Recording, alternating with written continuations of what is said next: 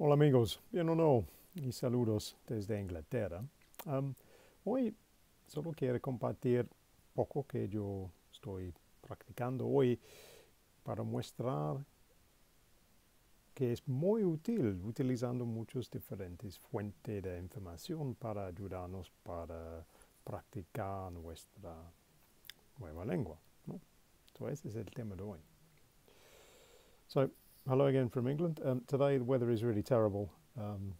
It's not even 4 o'clock in the afternoon, but it's quite dark already. There's a lot of rain and storms, so it's a better day to be inside.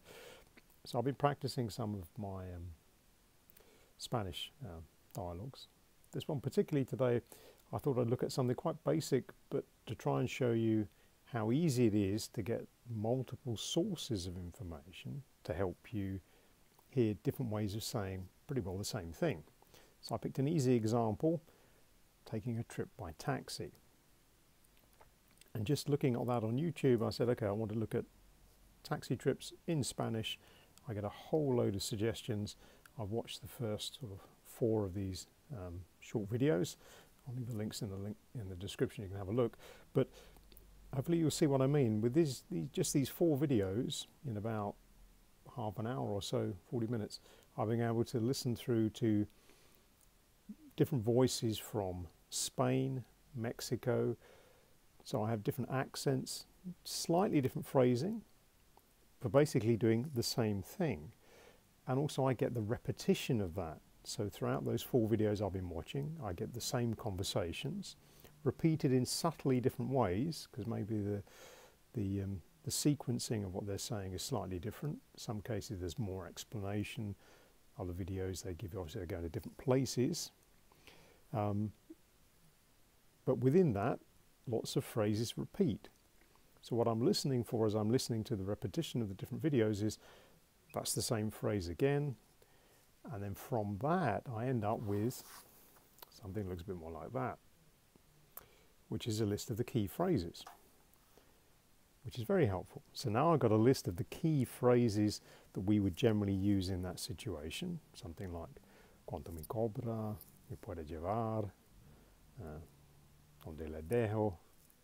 Llévame aquí. Or ¿Cuánto le debo? For example.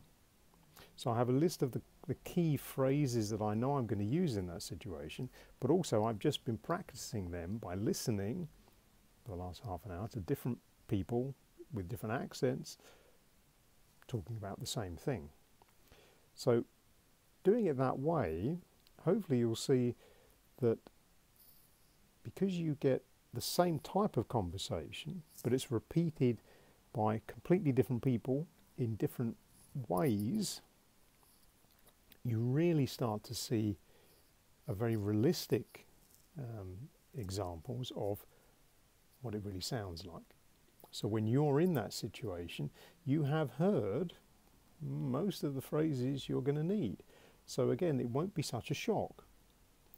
Obviously, you can then go back and take from the different, let's say, videos you've watched, different conversations you've heard, you can take from that the common phrases, because they're the ones you're going to need for sure, but also you're using all of that listening time to expose you to different voices, all the variety of vocabulary that you're going to hear in those situations.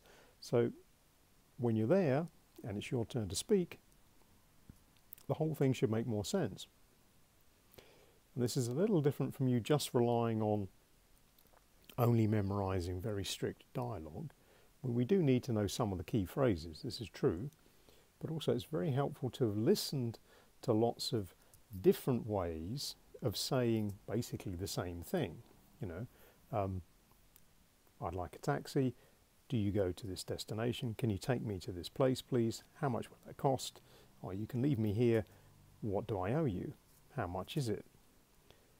So the key phrases are pretty much the same, but as you are well aware, there are lots of different ways that different people ask the same thing. And that's where listening to lots of different examples of a very similar conversation will help you a lot, because it gets you used to listening to all of the ways native speakers use their language to express the same thing. Try it. See what you think. Déjame saber en los comentarios. But for now, I'm going back to the taxi. Cheerio for now.